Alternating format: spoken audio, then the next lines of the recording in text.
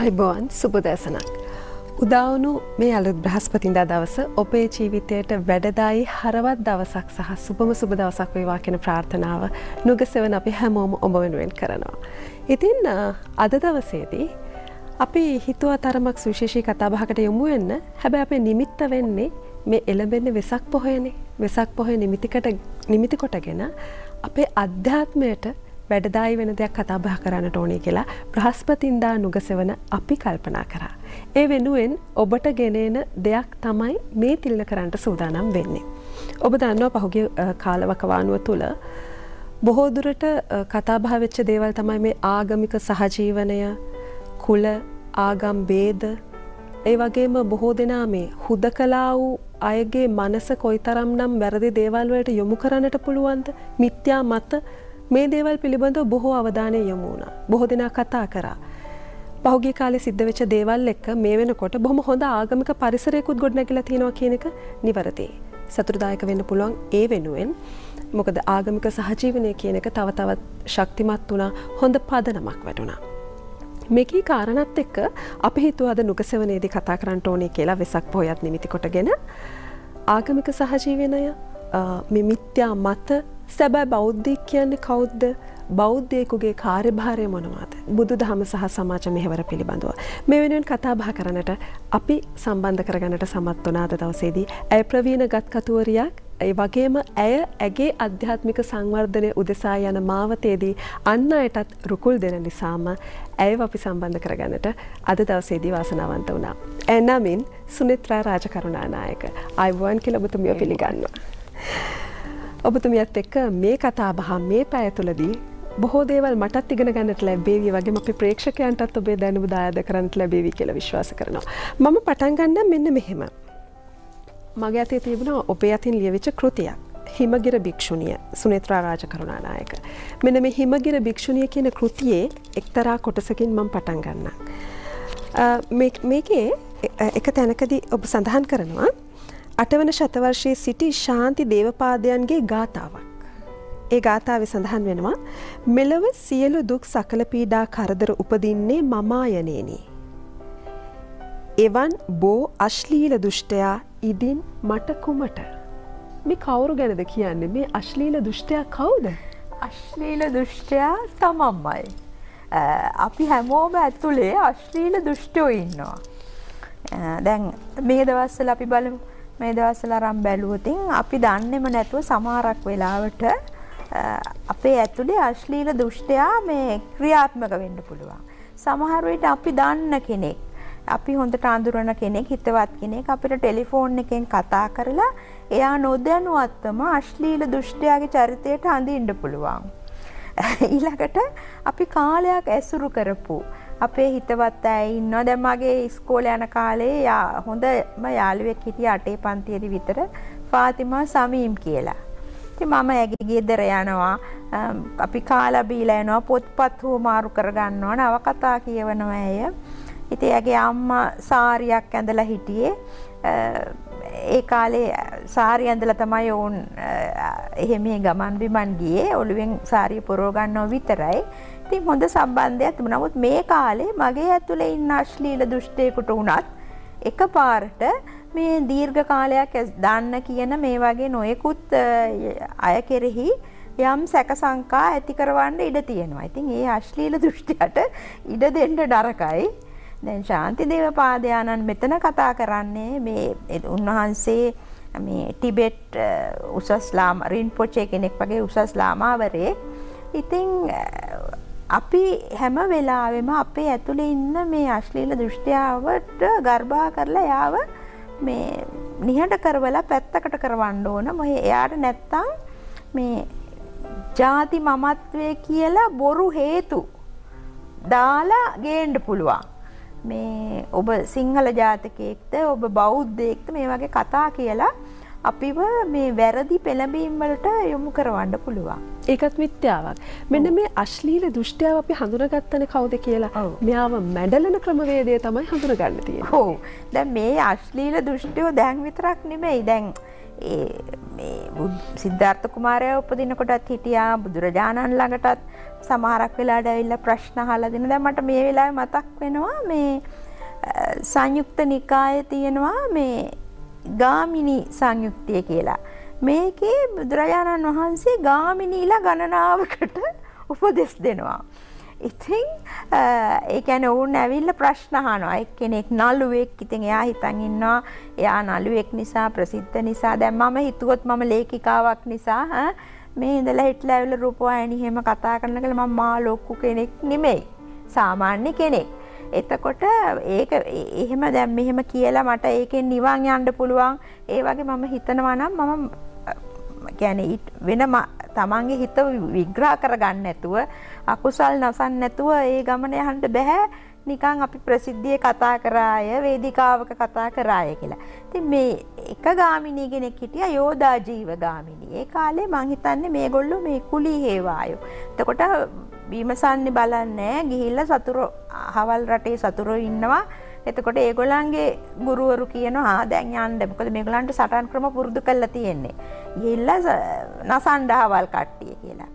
ඉතින් එතකොට බුදුරාම්දුරුවෝ කියනවා මේ එහෙම මිනිසුන් නැසීමෙන් මේ අනුන් විනාශ කිරීමෙන් ඔබට කවදාකවත් නිවන් මඟ හොයාගන්න බෑ කියන එක තමයි පෙන්වා දෙන්නේ. නමුත් ඒගොල්ලන්ගේ ගුරුවරු පෙන්ලා දීලා තින්නේ ඒක ලොකු වැඩක් කියලා. ඉතින් ඒ විදිහට එදා මෙදා හැමදාම අපිව නොමග යවන්නට පුළුවන් දේවල් ලෝකේ පුරා තිනවා. අද ඒක ඊට වඩා නරක විදිහට දැන් මම ඊයේ රාත්‍රියේ දැනගත්තා මේ ජර්මන් පුවත් සේවයෙන් පසුගිය වසර වෙනකොට මේ ඔය තහනම් කරලා තියෙන ඇතම් සංවිධාන වලින් ඔය ISS වගේ මම ඇත්තටම නම කියන්න කැමති නෑ. මේ වයින් 2018 මිලියන 9ක විතර ඔවුන්ගේ විවිධාකාර වෙබ් අඩවිවලට මේ විවිධාකාර මේ මනස දූෂණය වෙන පණවිඩ නිකුත් කරලා තියෙනවා කියලා. එතකොට මේක අපි ජාත්‍යන්තර ප්‍රශ්නයක්. ඒ ප්‍රශ්නය තමයි අපිට ඇවිල්ලා තියෙන්නේ. ඉතින් මෙතෙන්දී මේ වෙසක් සමයේ සැබෑ බෞද්ධයා කවුද කියලා හොයාගෙන සැබෑ බෞද්ධයෙක් විදිහට ඒවට මුහුණ දීලා ඒව එක ගනුදෙනු කළා මෛත්‍රී සිතින් මේ කටයුතු සමසිතින් බලලා විසඳා ගන්න ඕනේ. දැන් මෙතනදී මට හිතෙනවා මේක බෞද්ධයින්ට විතරක් නෙමෙයි මේ පණිවිඩය. මේ අශ්ලීල දුෂ්ටයා අපි කාතරත් ඉන්නවා. අපි හැම කෙනෙක්ගේම තුල ඉන්නවා. එක්තරා අවස්ථාවකදී බුදුරජාණන් වහන්සේ බුද්ධත්වයට පත් වෙනට කලින් සිද්ධාර්ථ ඔහු තුලත් ඒ අශ්ලීල දුෂ්ටයා දුටු අවස්ථා තිබෙන අපිට ඕනෑතරම් කතා බහවලදී මේ දකින්න පොත්පත්වලදී අපිට හම්බ වෙනවා. එවැනි අවස්ථා ඔබ අර කිව්වා වගේ මිත්‍යාව කෙනෙකුගේ මනසට වැරදි දෙයක් ඇතුල් කරලා වැරදි කර්තව්‍යයක් ඔවුන් ලවා කරවීමට ඔවුන් පාවිච්චි කරන්නේ මේ පුද්ගලයා තුළ ඉන්න අශ්ලීල දුෂ්ටයා. එතකොට අපි බුද්ධිමත් භාවය කියන එක ප්‍රගුණ කරනවා නම් මේ අශ්ලීල දුෂ්ටයාව මැඩගෙන මොන දේ ආවත් එහේ හොඳ නරක තේරුම් බේරුම් කරගෙන අපිට මේ දේවල් උකහා ගන්නට පුළුවන්. අර කතාවක් තියෙනවනේ හංසයා දියෙන් කිරි වෙන් කරගන්නවා වගේ කියලා. එතකොට මේ මිත්‍යාවත් එක්ක හරි දේ මොකක්ද කියලා හරියට තේරුම් බේරුම් කරගන්නටත් ක්‍රමයක් තියෙනවද? ඔව් එහෙම ඒ කියන්නේ බෞද්ධ දර්ශනය වගේම කිතුණු දර්ශනයේත් ගොඩාක් ඉගැන්වීම් තියෙනවා. දැන් කිතුණු දර්ශනයේ තියෙනවා කන්ද උඩ දේශනාව. ක්‍රිස්තුස් වහන්සේ කරපු දේශනාවක් මේකට ගොඩක් දෙනෙක් ආවා. ඉතින් එතෙන්දී උන්වහන්සේ කියලා තියෙනවා මේ වම් කම්බුලට ගහපු කෙනාට දකුණු කම්බුලත් හරවන්න කියලා. දැන් මෙතෙන්දී මේ කියන්නේ මෛත්‍රිය. අපි කියන්නේ බෞද්ධයෝ කතා කරන මෛත්‍රී භාවනාව තමයි උන්වහන්සේත් ඒ කියලා තියෙන්නේ.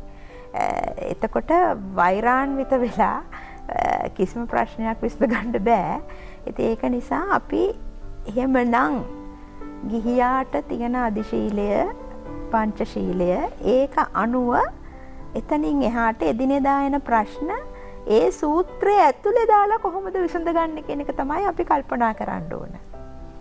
අපි දැන් මොනවා හරි දෙයක් කරන්නට කලින් එකපාරක් හිතන්න දෙපාරක් හිතන්න තුන් පාරක් හිතන්න කියලා කියනවා. හැබැයි තුන්වෙනි පාර හිතුවත් අපි කරන්නේ වැරදි දේ නම් එතන පළක් නැහැ. මෙන්න මේ අවබෝධය ලබා ගැනීම තමයි අපි මොනවා හෝ දර්ශනයකින් කිතුණු දහමෙන් බුදු දහමෙන් ඉස්ලාම් දහමෙන් හින්දු දහමෙන් පවා බලාපොරොත්තු වෙන්නේ. ඔව් දැන් මම පහුගිය කාලේ මට කියන්නේ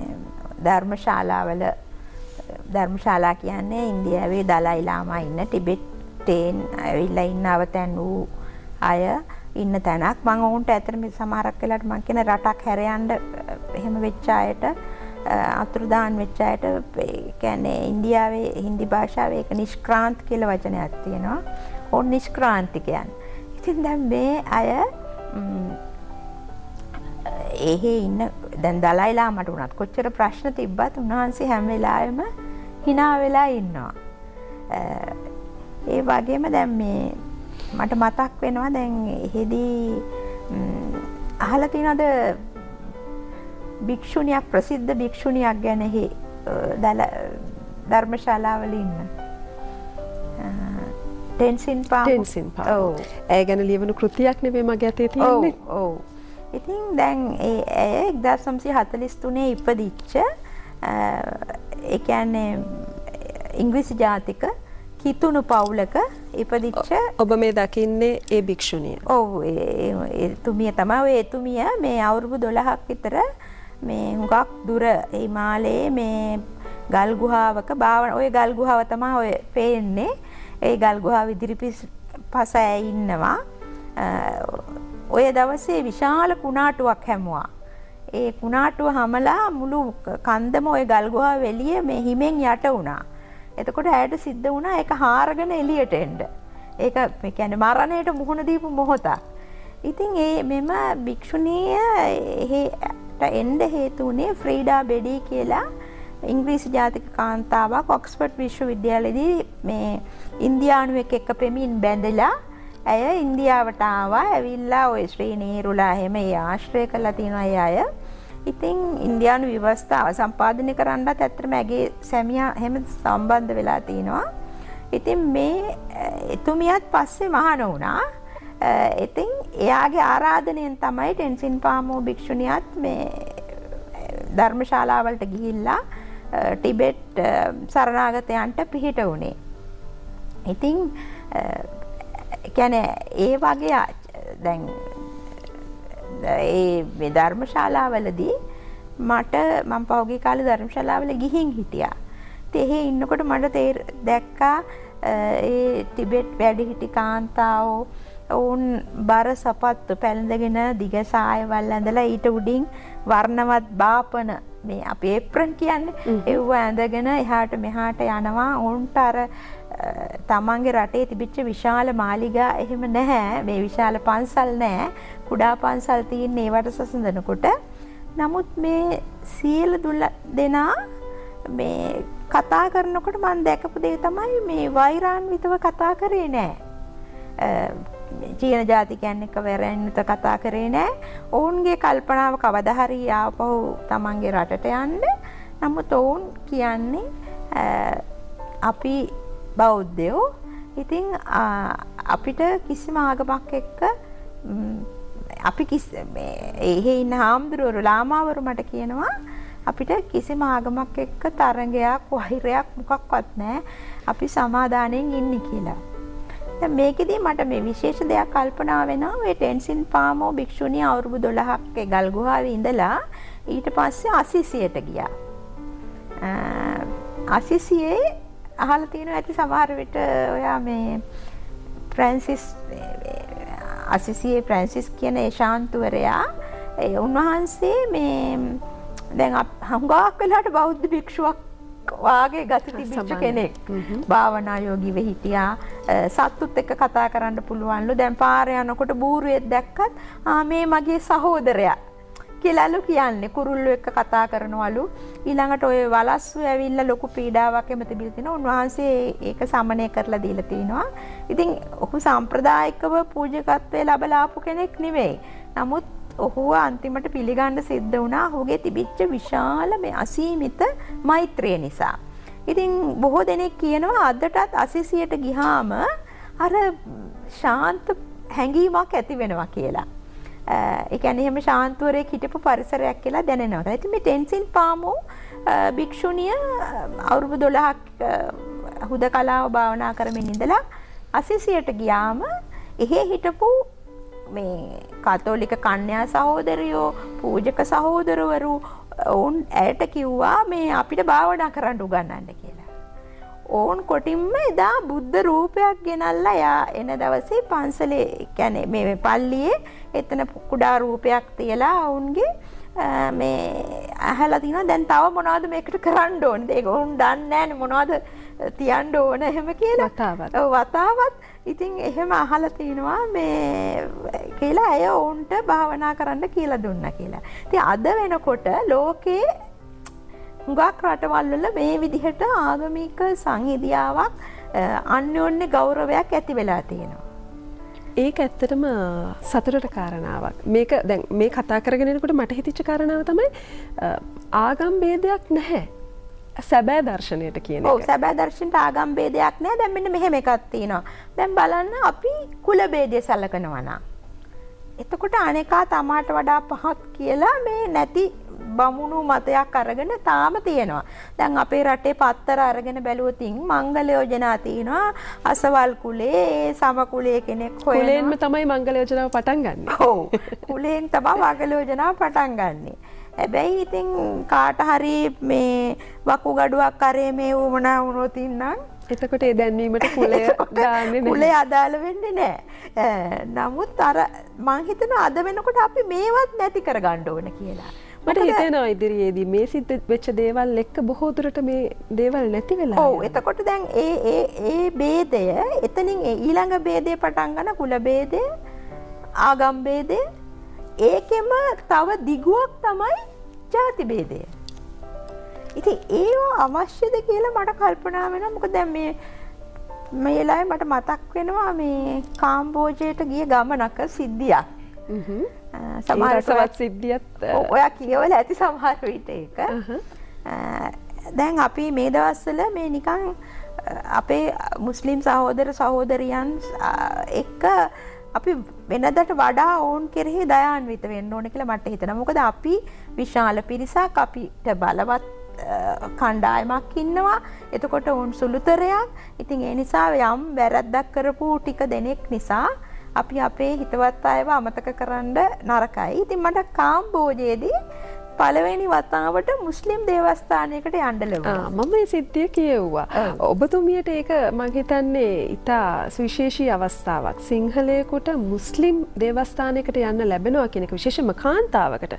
මුස්ලිම් කාන්තාවන්ට පවා මේ මුස්ලිම් දේවස්ථාන තහනම් වෙනකොට මේ සිද්ධිය අපි විස්තර කරමු. ඔව් මුස්ලිම් කාන්තාවන්ට මම හිතන්නේ උන්ට යන්න පුළුවන් තැනක් තියෙනවා. එක්තරා කොටසක් අර පිරිමි එක්ක එකතු වෙලා මම හිතේ වන්දනාමාන කරන්න විදිහක් නැහැ. දැන් ලංකාවේ එහෙම ওই දවට ගහ පල්ලියේ ශාන්තුවරයෙක් වෙනුවෙන් හදලා තියෙන ඔය කොළඹ ඔය ඉස්පිරිතාලේ කිට්ටු මහා ඉස්පිරිතාලේ කිට්ටුව තියෙන. දැන් ඒකට එහෙම කාන්තාවන්ට යන්න පුළුවන්. නමුත් සිංහල කාන්තාවෝ යන්නේ නැහැ. දැන් ශාන්ත අන්තෝනි පල්ලියට කොච්චි කඩේ බෞද්ධයෝ යනවා වෙනත් ආගමිකයන් යනවා ගිහිල්ලා සමහරවිට බාරහාර වෙනවා එහෙම ස්ථානයක් ඒක. ඉතින් නමුත් මට කවදක්වත් එහෙම මුස්ලිම් දේවස්ථානයකට යන්න ලැබිලා තිබුණේ නැහැ. එතකොට කාම්බෝජිය අපි ආගමික මේ සමුළුවක් තිබුණා. හැම ආගමෙම කිතුණු අය ආවා. බෞද්ධ භික්ෂුන් වහන්සේලා එහෙම සිංහල අපේ භික්ෂුන් වහන්සේලා වැඩ හිටිනවා නොම්පෙන් නගරයේ පන්සලේ. ඒ සිංහල අය නෙමෙයි. නමුත් ඒ කාම්බෝජ් ජාතික භික්ෂුන් වහන්සේලා ඒ සමුළුවට ආවා. ඉතින් අපි කුඩා කණ්ඩායමක් ඒ බංග්ලාදේශයේ මුස්ලිම් අය ආවා. එහෙම.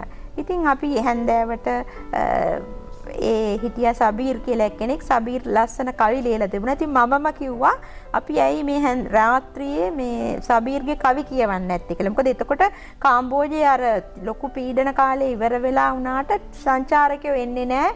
සංචාරක හෝටල් පාළුයි රාත්‍රියට කරන්න දෙයක් නැහැ. පාරේ ওই මත්පැන් එහෙම අලෙවි කරන තැන් තිබෙනවා. කැසිනෝ සූදුවට මේ විදේශිකයන් වද ගන්න නැවක් ඇවිල්ලා මේ නවත්තලා තිබුණා ගාගේ. ඉතින් ඒ පරිසරයේදී අපි එහෙම අර එකිනෙකා එක්ක සහයෝගයෙන් ඉන්නකොට ඊළඟ දවසේ මුස්ලිම් සිකුරාදාවක් අපිට පල්ලියට යන්න පුළුවන් කොහේ. ඉතින් මම පුදුම වුණා මේ මට ඒ අවස්ථාව ලැබුණා. ඊට පස්සේ අපි ගියා. ගියාම අපි ගියේ උඩ තට්ටුවකට. ඒ කියන්නේ මේ සාදලු තලයක් වාගේ අපිට පල්ලෙහා පිරිමි අය යාඥා කරනවා, වතාවත් කරනවා, නැමිනවා, නැගිටිනවා, ඒවා පේනවා. ක්‍රිස්තියානි අයත් ගිහිල්ලා ඒ අයත් එක්ක ඒ වතාවත් කරා. මම ඇත්තට මේ ස්ථානයේ ඉඳලා මම භාවනා යෝගීව හිටියා. අපිත් එක්ක හිටපු මුස්ලිම් කාන්තාවෝ මේ සුදු පාට ඇඳුමක් නිකන් කොට්ටුරයක් වාගේ ඒක ඇතුළට බැහැලා ඒ කියන්නේ උන් අර මුළු බාහිර ලෝකයේ සියලු කල්පනා වලින් මේ මිදිලා අපි මේ පවිත්‍රත්වය තුල ඉන්නවා කියන හැඟීම සංකේතාත්මකව ඉන්න තමයි. එහෙම කරලා මේ ඕන්ගේ දේ කරා අපි භාවනා කරා. ක්‍රිස්තියානි අය හිටියා ඕන් යාඥා කරා.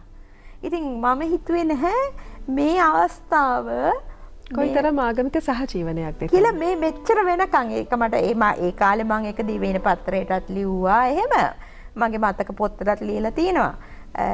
නමුත් එදා රාත්‍රියේ මම නැවතුනේත් ඒ මලේසියාවෙන් ආපු මුස්ලිම් නියෝජිතවරියක් එක්ක ඒ රාත්‍රියේ කතා කර ඉඳලා කොහොම මට දැන් යාඥා කරන්න ඕන මගේ ආගමික වතාවක් කරන්න ඕනේ කියලා. ඒ නැවත වතාවක් අර සුදු පාට අර කොට්ටුරේ වගේ එක ඇතුළට බැලලා එයාගේ වතාවත් කරා. ඉතින් ඒ වෙලාවේ මමත් භාවනාවක යෙදුණා. ඊට පස්සේ අපි දෙන්න මේ භාවනා ක්‍රම ගැන කතා කරා. ඒව අසමානතා තිබුණද? ඔව්. ඉතින් එතකොට මට කල්පනා වුණා සූෆි ගුරුවරු. දැන් ලංකාවෙත් ওই සූෆි සංගමයක් එහෙම තියෙනවා. හැබැයි දැන් ওই පහුගිය කාලේ නොමග ගිය තරුණයෝ ඒ අය සූෆි දර්ශනයට හරිම අකමැතිලු. නමුත් ඇත්තටම මුස්ලිම් අයට බෞද්ධ අයට කිතුණු අයට හොඳට එකතු වෙන්න පුළුවන් දෙයක් තමයි එතන. මොකද ඕන් මේ බෞද්ධ දර්ශනයට හුඟක් ළඟයි ඕන්ගේ. ඒ කියන්නේ යෝගීන් වාගේ හින්දු යෝගීන් වාගේ අදහස් සමහරලාට පළ කරනවා. සමහර අය කියනවා ඇත්තටම මොගල් ආක්‍රමණ වලින් අර මේ ඒ බෞද්ධයෝ නැති වෙලා ගියාම මේ රටවල් වල මොකද දැන් බාමියන් බුදු පිළිමේ වගේ එකක් තියෙන්න ලොකු බෞද්ධ මේ සමාජයක් ඉන්න එපා ඇෆ්ගනිස්තානේ. එතකොට ඒ ඉතුරු වෙච්ච බෞද්ධයෝන්ගෙන් සමහරු සූෆිවරුන් බවට පත් වුණා කියලා. ඒ සූෆිවරුන් ගැනත් මට ඔබගෙන් යමක් තව අහන්නට තියෙනවා. අපි ඊට කලින් විරාමයක් ලබා ගමු. විරාමයෙන් පසු අපි සූදානම් නැවතත් කතා බහ කරන්නට. සැබෑ බෞද්ධයා සහ සමාජ මෙහෙවර කෙබඳු විය යුතුද කියන මේ කතා බහට අද දවසේදී අපිත් එක්ක සම්බන්ධ වුණේ සම්මානලාභීගත් කතුවරියක් වන සුලේත්‍රා රාජකරුණානායක මහත්මිය. එතුමියත් එක්ක අවසාන වශයෙන් මා කතා කරමින් සිටියේ මේ ඉන්දියාවේ සූෆිවරුන් පිළිබඳව. මේ අපි විවිධාකාර රූපරාමු අපිට ඇස ගැටලා තිබෙනවා. සමහර වෙලාවට ඔබටත් මතක ඇති ඔවුන්ගේ චිත්‍රපටවල පවා මේ සූෆිවරුන්ගේ රූපරාමු ඔබ දැකලා ඇති. අත් දෙක දෙපැත්තට තියාගෙන සුදු පාට ගවුමක් වගේ එකක් ඇඳගෙන කැරකෙනවා. මොවුන් මේකෙනුත් මේ බලාපොරොත්තු වෙන්නේ සිත ඒකාග්‍ර කර ගැනීම. සිත එක අරමුණකට පත් කර ගැනීම. අපි භාවනාවෙන් කරන දේම තමයි. ධාරණ උපක්‍රමයක්. දැන් ඊජිප්තුවේ ඉන්න සූෆිවරු දැන් මම ওই පරිවර්තනය කළා තියෙනවා නොබෙල් ත්‍යාග ලැබිච්ච මේ ඊජිප්තු පොතක් හොරා සහ බල්ලෝ කියලා Thief and the Dog කියලා Thief and the Dogs. එතකොට මේ හොරා ඒකෙත් ඉන්න ඒකේ ප්‍රධාන චරිතයක් වෙනවා මේ සූෆි ශාන්තුවරයෙක්. මොකද ඔහු කියන කතා මේ ඔහු අහන ප්‍රශ්න ඒ කියන්නේ ඔහු අනිත්‍ය පිළිබඳ කතා කරන එක ඒවා හුඟක් හරියට බෞද්ධ භික්ෂුවක් කියන කතා වගේ. ඉතින් එහෙම දැන් ඉන්දියාවේ හිටපු සමහර මේ කවියෝ දැන් කබීර් කියලා එහෙම ඔහු ඒ කියන්නේ හින්දු මුස්ලිම් පවුලක ඉපදිලා හින්දු අය එක්ක හැදිලා ඒ නිසා ඔහුගේ කවිවල එහෙම තියෙනවා මේ හුඟක් දාර්ශනික ගතියක් බෞද්ධ දර්ශනයට හුඟක් ළඟයි. එහෙම ඉතින් ඒ වගේ මේ ඔබ කලින් සඳහන් කරන්න ඇති චිත්‍රපටයක් ජෝධා අක්බර් වෙන්න ඇති නේද? ඒ චිත්‍රපටයේදී අපි සූෆිවරුන් දකිනවා. කොහොම වුණත් දැන් අපි මේ කතා කරන්නේ ආගමික සහජීවනය සහ මේ ආගමික මෙහෙවර පිළිබඳවනේ. ආගමික සහජීවනය කියන කාරණාවේදී දැන් ඉන්දියාවේ ජෛන ආගමිකයන් සමග ගනුදෙනු කරන්නට ඔවුන්ගේ ඒ ආගම අධ්‍යයනය කරන්නට ඔබට අවස්ථාව උදා වුණා. එතකොට ඔවුන් තුලත් මේ බෞද්ධ ආගමේ යම් සංකල්ප ගැබ්බ තිබෙනවා නේද? ඔව් ඒ කියන්නේ වෙනස තියන්නේ දැන් බුදුහාමුදුරු මැදුම් පිළිවෙතේ යන්න ඉගැන්නුවා.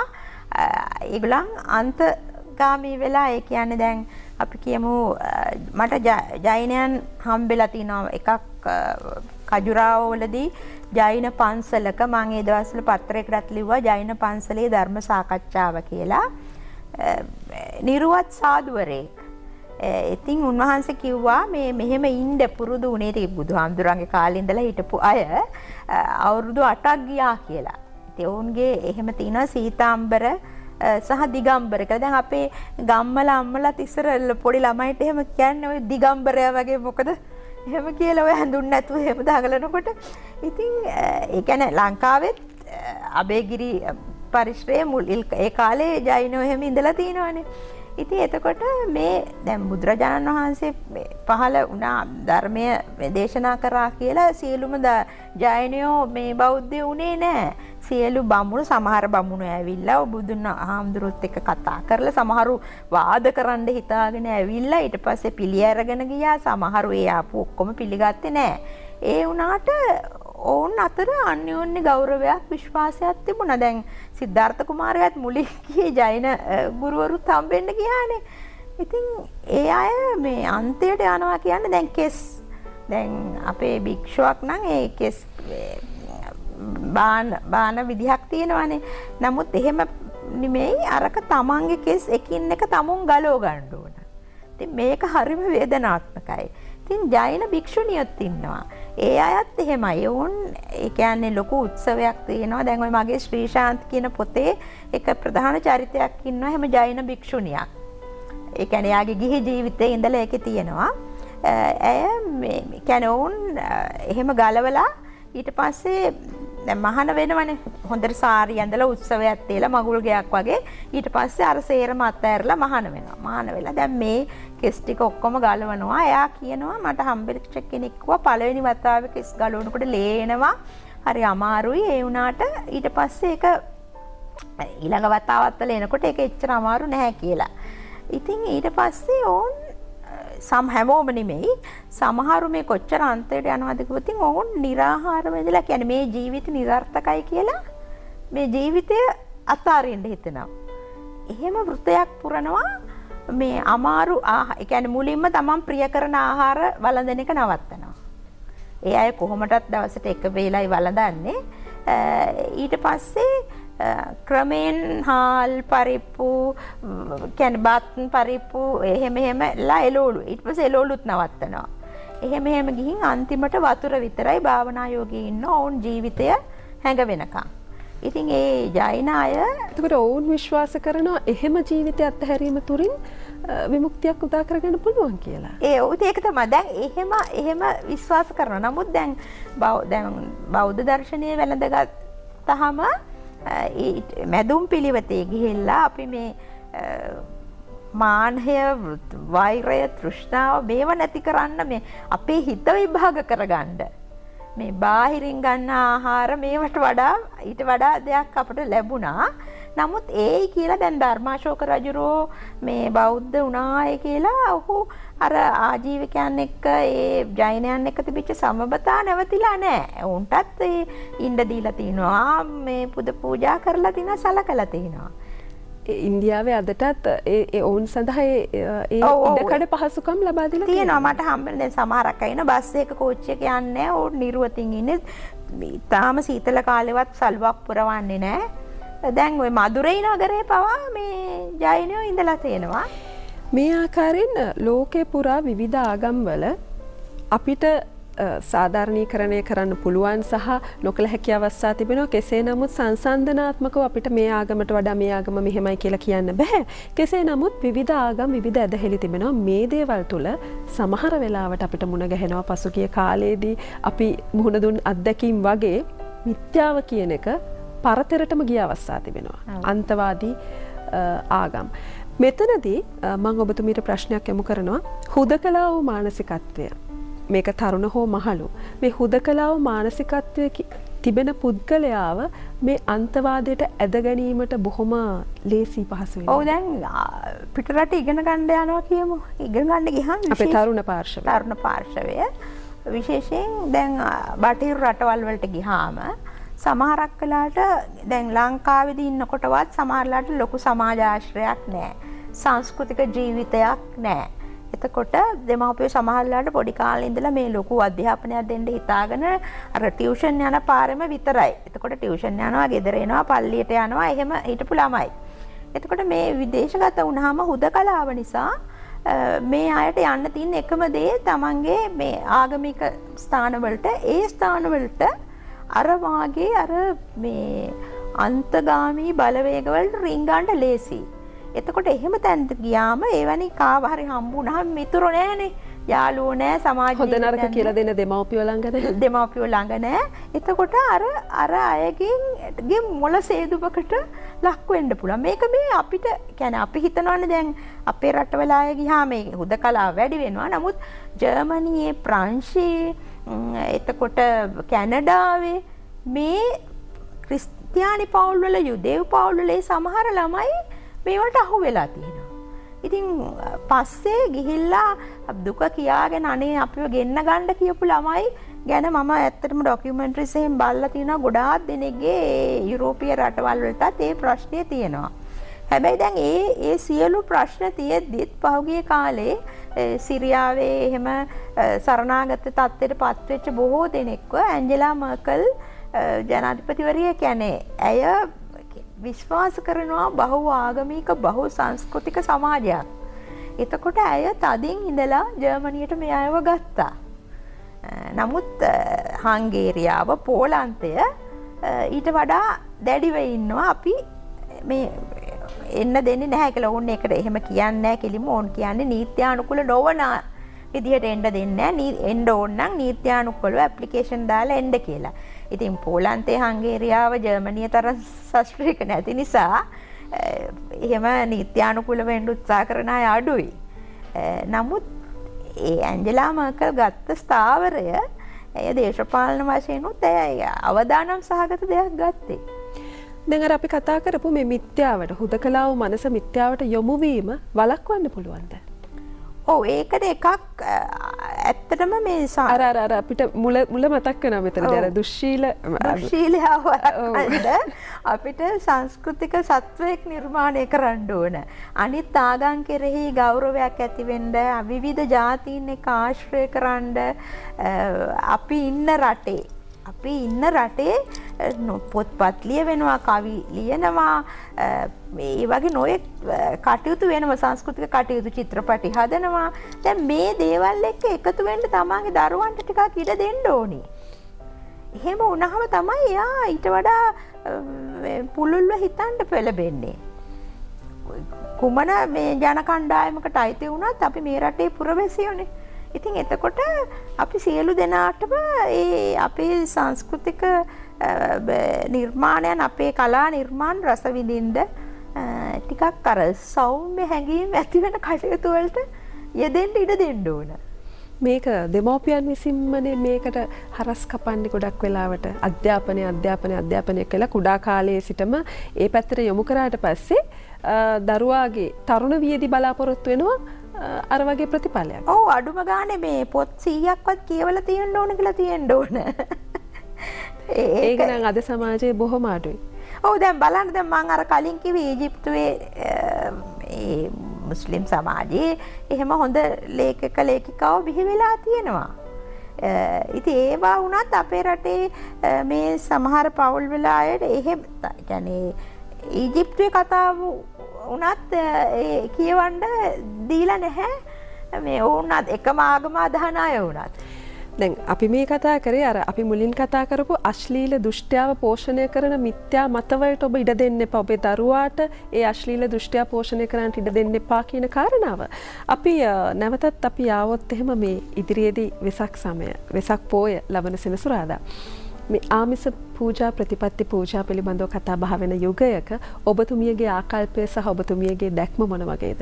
ඔව් දැන් කියන්නේ නොයෙක් පූජාවල් කරලා අපේ සතුටටපත් වෙනවා, දානමාන කරන්න ඕන. නමුත් බුදුහාමුදුරුවෝත් කියලා තියෙනවා මේ දන් පින් කරන එකේ එක සාපේක්ෂයි. කියන්නේ අපි අපේක්ෂාවකින් තොරව මට අසවල් දේ ලබා ගන්න කියන අපේක්ෂාවෙන් තොරව යහපත් වැඩ කරන්න ඕන. දැන් මේ සැරේ ඒ කියන්නේ දැන් අපි වෙසක් උත්සවය අපිට හුඟක් වෙලාවට නිකන් කානිවල් එකක් වගේ වෙනවා නේ. මේ පහුගිය කාලෙම හිතේ නැවත ඔය ඔලු බක්කෝ නටනවා. දැන් වෙසක් නාට්‍ය තියෙන දේව ලස්සනයි, තොරන් තියෙන ඔක්කොම. නමුත් පළවෙනි වතාවට අපිට ටිකක් අර අශ්ලීල දෘෂ්ටියාව අපේ ප්‍රශ්න කරන්න ඉඩ ලැබිලා තිනවා. දැන් මේ වතාවේ අපිට ලොකු ආධ්‍යාත්මික නැඹුරුවක් ඇති වෙන්න පුළුවන්. ඒ පසුබිම සැකසුණා මේ පහුගිය කාලේ සිද්ධ වෙච්ච සිද්ධිත් එක්ක. ඔව් මම හිතන්නේ ඒ සිද්ධිත් එක්ක එක විදිහකට ලෝකෙම නොවන දෙයක් අපේ රටේ වුණා. අපි කියන්නේ මම දැක්කා මේ මුස්ලිම් සිද්ධාස්ථානයකට හාමුදුරුවෝ දෙනමක් ගෙන්නලා බණක් කියවනවා. මේක ඉතිහාසයේ කිසිම රටක වෙච්ච නැති දෙයක්. ඉතින් ඒක ඒ කියන්නේ මම කියන්නේ ඒක හැමදාම වෙන්න ඕනේ එහෙම කියලා. නමුත් ඒ කියන්නේ ඒකේ හිටපු මවුලුතුමන්ලා හොඳ තීරණයක් ගත්තා මේ වෙලාවේ ලෝකෙටම පෙන්නවා අපිව ભેද බින්න කරන්න ඕගලන්ට බෑ කියලා. නමුත් ඇත්තටම එවැනි වැරදි මාර්ගයේ යන අයට අවශ්‍ය වෙලා තින්නේ කොහොම හරි අපිව කියන්නේ සාමාන්‍ය අයව මේ අශ්ලීල දෘෂ්ටියන්ව පොළඹවන්න. ඒ පෙළඹවීමෙන් වැළකෙන්න ආධ්‍යාත්මික නැඹුරුවක් ඇති වෙන්න මේ සැරේ තනිකරම බණක් අහලා භාවනාවක් කරලා ඉන්න පුළුවන් වෙසක් ඕන තරම් කාල වේලාව ඉතුරු වෙලා කාල වේලා වෙසක් බලන්න යන්න විදියක් නැහැ වෙන කටයුතු කරන්න බෑ ඕනනම් තමන්ගේ ගෙදර සැරසිරි කරලා ඒව තියාගන්න පුළුවන් නමුත් සෙනග එකතු වෙන ඒ කටයුතු නැතුව ආමිස පූජාවලටත් ලොකු තැනක් දෙන්නේ නැතුව අපි සැබෑ බෞද්ධයා හොයා ගන්න මාර්ගයක් ලැබිලා තියෙනවා මම හිතන්නේ මේ සැරේ මුස්ලිම් මේ කතෝලික හින්දු අපි ඔක්කොටම එකතු වෙලා මේ භාවනාවක යෙදෙන්න කාලයක් ඇවිල්ලා තියෙනවා මට එක වෙලාවකට හිතෙනවා මේ පින ඉස්මතු වුණාද කියලා දැන් තවත් දෙයක් තමයි ඔබතුමිය භාවනාවට ආපු නිසා ඔබතුමිය භාවනාව පිළිබඳව වැඩිදුරටත් විස්තර කරන්නත් සූදානම්ින් ඉන්න නිසා මම මේ ප්‍රශ්නේ අහනවා සමහර අය අපි හැමෝගෙම හිතේ තිබෙනවා භාවනා කරන්න ඕනේ සිල් ගන්න ඕනේ කියලා. නමුත් අපිට මේක කරගන්න අපි තුල ඒ අර අශ්ලීල දෘෂ්ටිය පෝෂණය කරන නිසාද අපිට මේක කරන්න බැරි වෙන්නේ. එහෙමත් නැත්නම් වෙන යම් හේතුවක්ද? වෙසක් දවසට හරි පන්සලට ගිහිල්ලා සිල් ගන්න උත්සාහ කරනවා භාවනා කරන්න උත්සාහ කරනවා. නමුත් මැසිවිල්ල තමයි හිත එකඟ කරගන්න බැහැනේ කියන එක. ඔබතුමිට උත්තරයක් ඇති මේ ගැන. ඔව් දැන් මට ඒට ඉස්සෙල්ලා කියන්න ඕන දෙයක් තමයි දැන් අංගුත්තර නිකායේ තියෙන දාන මහප්ඵල සූත්‍රය කියලා. මේ දාන මහප්ඵල සූත්‍රයේ කොකාලික කියලා භික්ෂුන් වහන්සේ නමකට උන්වහන්සේට මේ සරියුත් මුගලන් දෙනම පෙන්වන්න බෑ. ඉතින් ඒ නිසා ඒ දෙනමට දොස් කියනවා. ඉතින් එතකොට බුදුහාමුදුරුවෝ කියනවා උපන් මිනිසාගේ කටේ කෙටේරියක් උපදී. දුර්භාෂිත කියන මෝඩයා ඒ ආයුධයෙන් තමාම කපා කොටා ගනී කියලා. ඉතින් දැන් මේ වෙසඟේ අපි තමාම කපා කොටා ගන්න නැතුව කැපිලා කෙටිලා ඉන්න අය සුවපත් කරන සමයක් වුණා.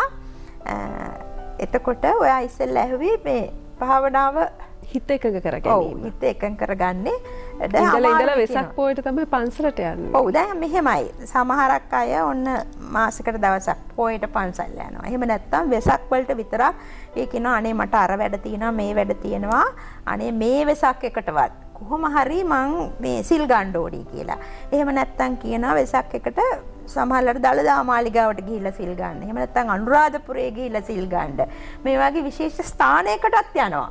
ගිහිල්ලා බණ අහනවා සමහරලාට වාඩි වෙනවා ටික වෙලාවකින් නිදිමත එනවා එහෙම නැත්කොට සමහරක් වෙලාවට ගොරගොරු නිදා ගන්නවා එහෙම නැත්නම් දවසම වාඩි වෙලා ඉඳලා ඇවිල්ලා කියනවා මේ සමහරක් වෙලාවට කියන හොඳට භාවනා කරා කොහොමද භාවනා කරේ සමහරලාට කවි කියලා කියන්නේ මම නිදුක් වෙම්මා ඔම කටින් කියනවා නමුත් මේ භාවනාව කියන එක වෙසක් දවසට ගිහින් පටන් ගන්න කියන එකක් නෙමෙයි අපි සංසාරේ පුරාම සිද්ධාර්ථ කුමාරයාටත් මේ අවුරුදු 500 ජීවිත 550ක් පව් කරලා එන්න වුණා නම් අපි වගේ මේ බාල පෘථග්ජනයන්ට අපි සසර පුරාම නොයෙකුත් භව තෘෂ්ණාවල් කාම සංඥා මේවා නිකුත් කරලා අර අශ්ලීල දෘෂ්ටිය පෝෂණය කරගෙන ඇතුලේ වගා කරගෙන ඉන්නේ. එතකොට පොයදාට ගිහින් පන්සලේ වාඩි වුණාට බෙසත්දාට පොසොන්දාට ගිහිල්ලා වාඩි වුණා කියලා හිත එකඟ වෙන්නේ නැහැ. මොකද මේකට හේතුව තියෙන්නේ අපි දීර්ඝ කාලයක් අර නිකුත් කරපු සංඥා මේවා නිකන් මේ විදුලි බලයක් වාගේ. මේක අපේ ගොඩ නැගිලා තියෙනවා වටේ. අපේ යටි හිතේ හැම වෙලාවෙම මේ දැන් අපි යම් කෙනෙක් එක්ක කතා කරනකොට උනත් ඇතුලේ තියෙනවා මේ වෙන සිතුවිලි ධාරාවක්. මේකට මේ ටිකක් මෙතෙන්ට නොගැලපෙන වචනයකින් කියනවා නම් non stop බයිලා එකක්. මේකේ තියෙන්නේ මට ඉස්සරහට මොනවා වෙයිද මං අතීතේ මේ දේවල් මෙහෙම වුණා ඒ නිසා මේ යම් එක්ක අපිට තියෙන කෝපය තියෙනවා මේ පරිගැනීමේ චේතනා තියෙනවා අඩු ගන්න පරිගන්න බැරි නම් එයාට මෙහෙම වෙන්න කියලා හරි අර හිතනවා. ඉතින් අපිට මේ බෙසඟේ මං හිතන්නේ අපිට විශාල විනාශයක් කරපු අය කෙරෙහිවත් වෛරයක් ඉතුරු කරගන්න බෑ. ඒක එකක්. ඊළඟට ඒක තමයි සැබෑ බෞද්ධයාගේ කාර්යය. ඊළඟට මේ භාවනාව පටන් ගන්නේ ඒ පොයදාට පන්සල් යාමේ නෙමෙයි. දිනපතා. ඒ කියන්නේ අපි උදේට නැගිට්ටාම අපි කියමු කිතුණුවෙක් වේවා බෞද්ධයෙක් වේවා ඒ සියලු දෙනාටම මෛත්‍රී චිත්තාවක්. මේ බෞද්ධයන්ට නම් ඒක Tamanටම පුංචි වචන දෙක තුනක දෙයක් හදා ගන්න පුළුවන් වාක්‍යයක් මේ සියලු සත්වෝ නිදුක් වෙත්වා කියලා. ඒ බෞද්ධ කෙනෙකුට දැන් කිතුණුවන්ටත් ඒ විදිහට හදාන්න පුළුවන්. කිතුණුවන්ගේ මේ මූලික යාඥාවෙත් එහෙම තියෙනවා. ඒ කියන්නේ මම අනුන්ට කමා කරන්නාක් මෙන් මට කමාවුව මැනව කියලා එහෙම. ඉතින් ඒ වාගේ හින්දු ආගමේ සියල්ලන්ටම ප්‍රේම කරන්න කියලා තියෙනවා. අසල්වැසියාට ප්‍රේම කරන්න කියලා. ඒ වගේ තමයි හින්දු දර්ශනයේත් එහෙම ගැඹුරට යනකොට හුඟක් බෞද්ධ දර්ශනයත් එක්ක සමපාත වෙනවා. ඒ පොඩි මූලික වෙනස්කම් ටිකයි තියෙන්නේ. ඉතින් එතකොට අපි පටන් ගන්න ඕනේ එදිනෙදා දවසේ. එහෙම නැත්නම් අපි දැන් ෆෑන් එකක් දාලා තිබිලා ඒක ඕෆ් කරත් ටික වෙලාවක් යනකම් කැරකෙනවනේ. ඒ වගේ තමයි අපි දිනපතා අකුසල් සංඥා නිකුත් කරලා පොයට පන්සල් ගියාට වෙසක් එකට පන්සල් ගියාට අර ටික නවතින්නේ අර අභ්‍යන්තර ටේප් එක. මේ නිසා තමයි දැන් අපි කලින් කතා කරපු සූෆි ධාරණේ ඔවුන් අර දැන් පුංචි කාලේ අපිත් කැරකෙනවනේ ඔහොම කැරකෙනකොට ඔළුව නිකන් කැරකිලා ගිහිල්ලා වෙන කල්පනා නැතුව යනවා. කිසි දෙයක් අපේ ඔළුවට එන්නේ නැහැ. එතකොට ඒක ධාරණයක්. ඒ වගේ තමයි දැන් අනුරාධපුරයේ අබේගිරි මේ පරිශ්‍රයේ තියෙන ධාරණ මණ්ඩපයක නටබුණ අදටත් ගියාම නරඹන්න පුළුවන්. මේ ධාරණ මණ්ඩපේ කුමන ආකාර ධාරණ උපක්‍රම පාවිච්චි කරාද දන්නේ නැහැ. නමුත් ලෝකේ පුරා විවිධ ශාස්ත්‍රවරුන් විවිධ ධාරණ උපක්‍රම කියා දීලා තිනවා. එතකොට මේ උපක්‍රම නිසා තමයි අපිට පොයේ පන්සල් ගියාම වඩා හොඳින් සිත පහන් කරගන්න සිත නිවා ගන්න පුළුවන් වෙන්නේ. දිනපතා අපි කෙටි වේලාවක් හරි වෙන වැඩ කරන ගමන් කරන්න පුළුවන්. අපි කියමු උදේට නැගිටලා අපිට මිදුල අතු ගන්න තියෙනවා. මිදුල අතු ගාන ගමන් වෙන කිසිම දෙයක් හිතේ නැතුව අර පොඩි මෛත්‍රී පාඨයක් කියන. මොකද සිතුවිලි වලට ඉඩ දුන්නොත් මේ එයා දිගට එනවා. ඒ කියන්නේ මාරයා කියන්නේ එයා තමයි. එයා මේ මට මේ දේ ලැබෙන්න ඕන, මේ දේ කරන්න ඕන, ඒ වගේ නොයෙක් ඒවා හිතට ඇතුල් කරනවා. අරගේ සිත නිදහස් වෙලා එහෙම මේ සිතුවිලි රහිත වෙනත් ඒක ධාරණයෙන් ඉන්න පුළුවන් වුණාම අර පන්සලට ගිය දවසට වෙසක් දවසට පොසොන් දවසට පොය දවසට එයාට ඊටා ඉක්මනින් ආනපාන සති භාවනාව වගේ දෙයක් පාවිච්චි කරමින් සිත නිවා ගන්න පුළුවන්. එතකොට අර අකණ්ඩර යන ඇතුලේ යන ටේප් එක නැවතුනාම එතකොට අපිට අපේ ඇතුලේ ඉන්න අශ්ලීලයා දුෂ්ටයා පේන්න ගන්නවා. අපිට පරිභව කරගන්න පුළුවන්. අපේ ඇයි මෙහෙම හිතන්නේ? අපිට පුළුවන් අපේ විනිශ්චයකාරයා වෙන්න. අර අකුසල් සිතුවිලි වලින් අපේ හිත පිරීලා තියෙන අපිට අපේ වැරදි පේන්නේ නැතුව. පේන්නේ නැහනේ. දැන් අරක හිත නිශ්චල වෙලා සිතුවිලි රහිත අවස්ථාවක් එළඹෙනාම ඒන් පස්සේ නැවත සිතුවිලි එනවා. ඒ එනකොට හැබැයි අර විවේකයේ විසින් අපිට මේ විදර්ශනාවක් උපද්ද ගන්න පුළුවන් ශක්තිය ඇති කරනවා. දැන් අනුරාධපුරයේ ওই ධාරණ මණ්ඩපෙත් ඕ වගේ දේවල් කරන්න අපි. දැන් මට හම්බෙලා තියෙන ඉන්දියානු යෝගියෙක් මගේ මිත්‍රයෙක් ඉන්නවා මේ පාත්‍රජී කියලා. ඔහු බ්‍රාහ්මණේ. නමුත් ඔහු ඔහු කියන්නේ ඔහු බෞද්ධයෙක් කියලා. ඉතින් ඔහුගේ උපක්‍රමය තමයි ඔහු බටනලා ඔහු හොඳ සංගීතඥයෙක්. විද්‍යාඥයෙක් වුණාට ඉතින් ඔහු හැමදාම ඔහු මේ මෛත්‍රී භාවනාව කරන්න ආනාපාන සති භාවනාව තමයි උගන්වන්නේ. ඔහු මේ බටනලා පිඹිඹ යනවා. දැන් ලංකාවට ආපු වෙලාවේ මං දන්න මහත්මයෙක් කෙනෙක්ව අනේ මට නම් ওই මිනිහගෙන් මේ භාවනා කරන්න බෑ කියලා. ඇත්ත ඉතින්. දැන් ලංකාවේ කෙනෙකුට හිතෙන් අපිට ඊට වඩා වෙනත් ක්‍රම තියෙන නිසා අපිට ඒක හිතෙන්නේ නැහැ. නමුත් ඉන්දියාවේ ගම් දනව්වල වුන් ගිහිල්ලා ඒක දාරන උපක්‍රමයක්. ඒක අර තමන්ගේ වපසරිය තුළනේ තමන් තීරණය කරන්නේ මේක හරි මේක වැරදි කියලා. ඔව්. අර ප්‍රඥාව දියුණු කර ගැනීම තමයි මෙතනදිත් වැදගත්. ඔව් දැන් ධාරණේ නොඑක් විදිහට කරන්න පුළුවන්. දැන් අපිට ඕනනම් අපේ කියන්නේ දැන් අපිට මේ ආනපානය කරගන්න අමාරු නම් සමහරවිට අපේ අතට අපේ සිහිය ඇඟිලි තුඩක තියාගෙන වුණත් සිතුවිලි රහිත වෙන්න පුළුවන්. ඉතින් මේ වගේ උපක්‍රම දැන් ලංකාවේ වැඩ වෙලා තියෙන අපිට ලොකු වාසනාවක් තියෙනවා. ත්‍රිපිටකයේ සිංහලෙන් තියෙනවා. අපිට හොඳට බණ දහම් දන්න භික්ෂුන් වහන්සේලා ඉන්නවා. ඒ නිසා අපිට මේ ඉන්දියාවට වඩා මේ වැඩේ පහසු වෙන්න ඕන. සාර්ථකව කරගන්න පුළුවන්. ඔව්.